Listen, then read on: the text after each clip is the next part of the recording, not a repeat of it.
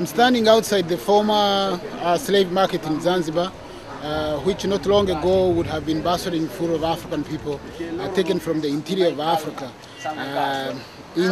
held here into this market by Arabs and Europeans, and then sold into different parts of the world.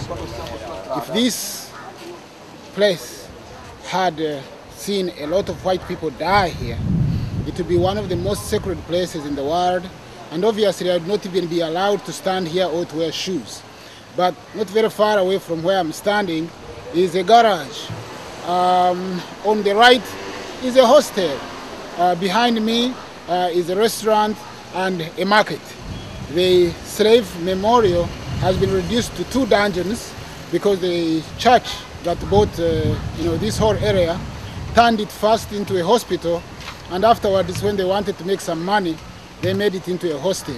But for African people, the Zanzibar trade market or slave trade memorial will remain one of the most sacred establishments. And of course, from here, as a historian, I can make an appeal to the Zanzibar government, to the African Union, to preserve this place and for posterity and for our history and culture.